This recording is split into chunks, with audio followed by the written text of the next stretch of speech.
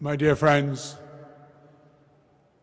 having just listened to the gospel account of the passion of our Lord Jesus Christ, according to John, we heard in the time that he hung on the cross, he said 4 things, the last of which I wish to reflect on for a moment.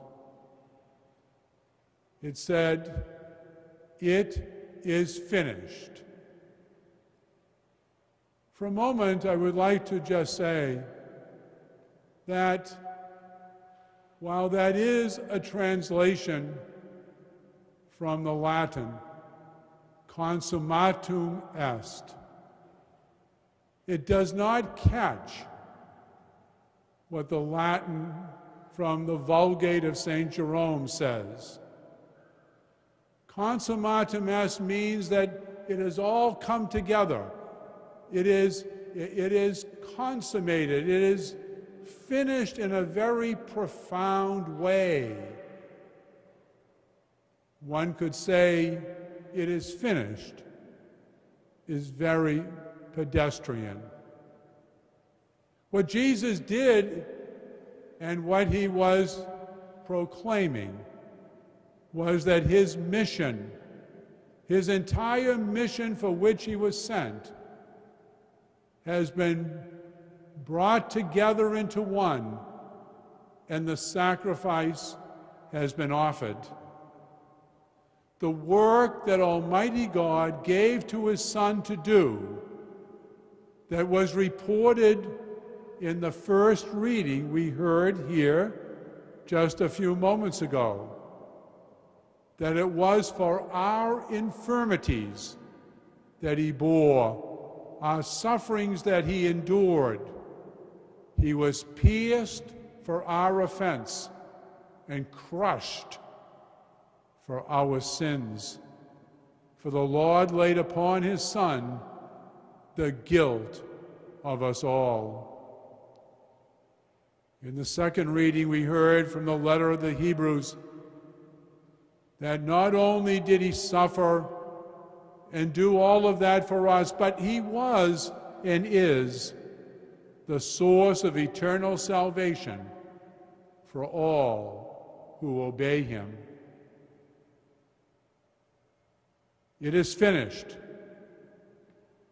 Consummatum est. It has been brought to a full conclusion. Christ's sacrifice of forgiveness and reconciliation. The distance between God and humankind has been broached by the sacrifice on the cross. And it all comes to us as a gift. We have done nothing to merit it. Our ancestors of old did nothing to merit it. God has given it freely and gratuitously as a gift.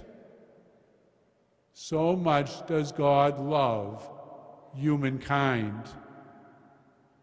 The gift comes from God, the Father, who has loved humankind so much that he sent his Son to offer his life in reparation for my sins, for your sins, for the sins of all.